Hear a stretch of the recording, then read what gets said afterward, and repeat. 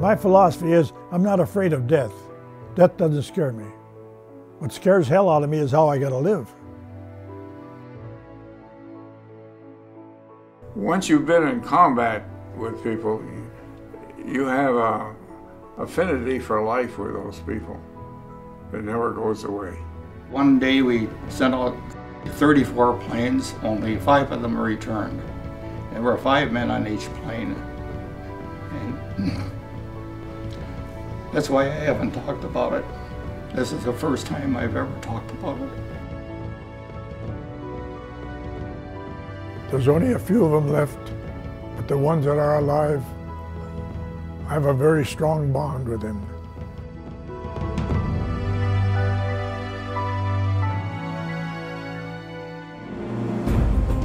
Back in January of 2010, when we announced that we were going to launch Operation Resolve, that we were going to try to get as many World War II veterans as possible to visit their memorial in Washington, D.C. We fly World War II veterans to see their memorial at no cost to them. It was like I won the lottery. And there was a real sense of urgency about that because the clock was running.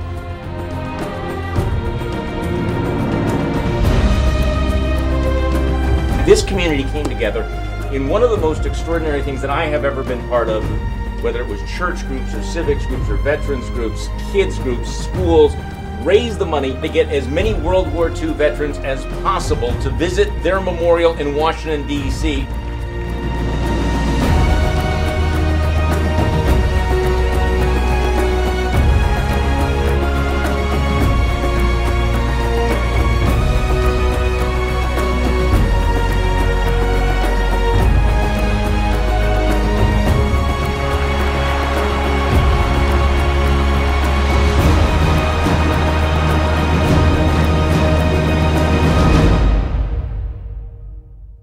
I feel like a king.